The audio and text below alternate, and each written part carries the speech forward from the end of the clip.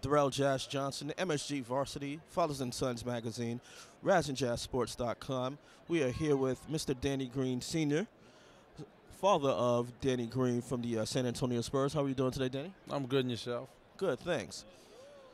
So let's go back to June.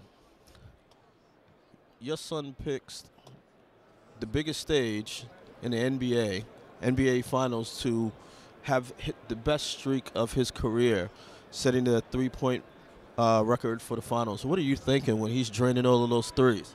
It was all surreal for us. You know, we were there live at every game. We went back and forth to Miami and San Antonio. And originally when he started out, game one, he started out pretty good. In game two, and it seemed as the series went on, he got better and better, and he started to get hot and heat up. And when he was in zone like that, it's not the first time I've seen that in his career. So, for everybody else, it might have been the first time, but for me, it wasn't. But I was pleasantly surprised, and I was happy for Danny. Let's go back to Game 6. They rolled out the champagne. The game is on ice just like the champagne, and then the miracle shot by Ray Allen. What were you thinking when that happened?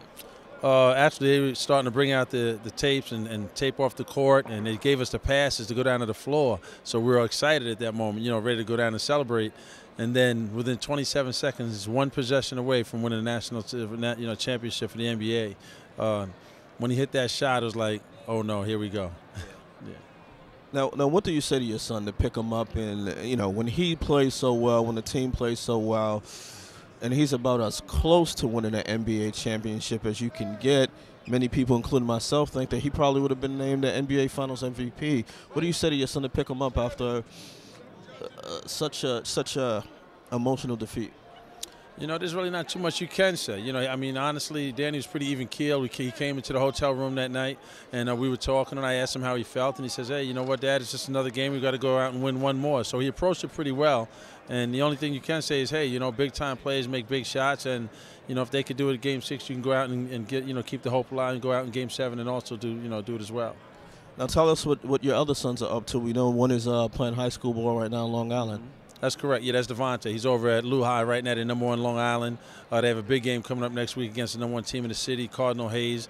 Right now, he's the leading scorer on the #1 team in Long Island. So I'm pretty happy with the way he's progressing right now, and he's starting to mature a little bit. He's starting to come into his own. He's only a sophomore. He has 2 more years of high school, and he is chasing down the New York State scoring record, which is held by Lance Stevenson right now. Black History Month is upon us. Why do you think Black history is still significant for not only people of color, but for people of all races and creeds? Well, Black History Month is important, not just to African Americans, but understanding something that we have a major impact on society in general. And when we have an impact, it's not just on one race of people. It's on everybody that lives amongst the society. Now, you clearly are a role model with all of the work that you're doing with your sons. What are some tips about fatherhood that you would give to some young fathers out there on how to raise their sons and keep them on the right track? Well, I would say the first thing and foremost is to be actively involved. Have a huge presence in your kid's life and try to be as positive as you can. You're going to make your mistakes along the way. Don't be afraid to make your mistakes. But, when you do, you kind of move forward and you learn from those mistakes and you teach your kids those same things. And you hope that, your next generation is better than where you're at. You always want to put them one step ahead of where you were.